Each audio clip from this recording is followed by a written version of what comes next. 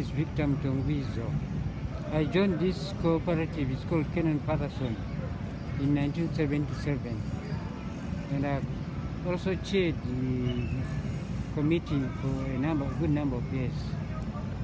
So behind me is a garden that has got big sculptors, that's for the society.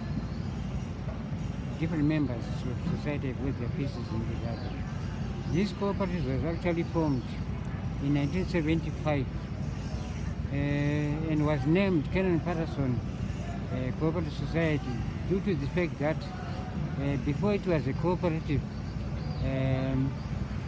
Canon Paterson himself, he was a white man, was helping the youngsters in Mbare to do some artworks.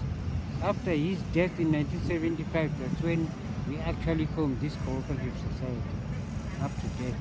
Zimbabwe has got a lot of artists, and we have got a potential of actually raising some foreign currency for the country if we could market our things, if we could be helped market our things overseas.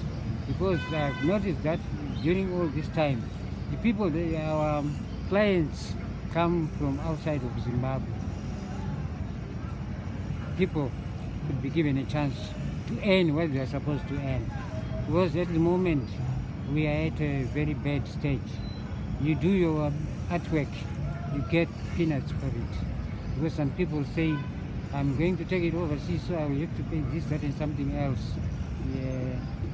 We negotiate our prices to a level that's really only to survive.